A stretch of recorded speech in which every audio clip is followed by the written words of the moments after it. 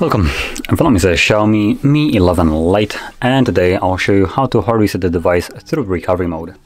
Now this process will also remove a screen lock if you have one that you don't know. As you can see, I do have a pattern set, and I'm gonna progress from here as though I don't know it. So to get started, hold power key, select power off, and once the device turns off, you want to hold power key and the volume up together.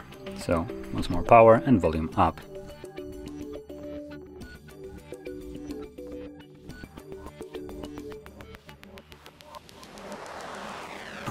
Now once you see the Mi logo, you can let go after a couple of seconds, and this will take you to the recovery mode. Now if you hold it a little bit too long, you will see this mode right here, and by default, if you were still holding the keys, it will progress you to this screen right here. So all you need to do is using volume keys, go back to the main menu, and then confirm that with power key.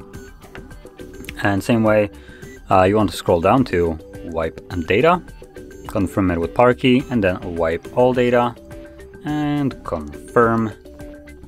The process will begin. Only gets to like 5%. There we go, and gives you a message that data wipe is successful or successfully.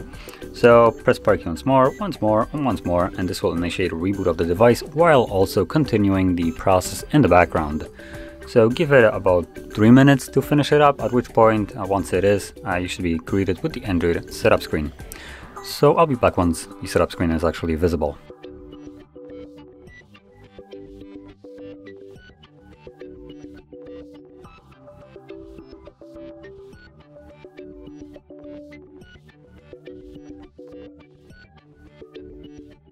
And as you can see, the process is now complete, and you can set up your device as however you like.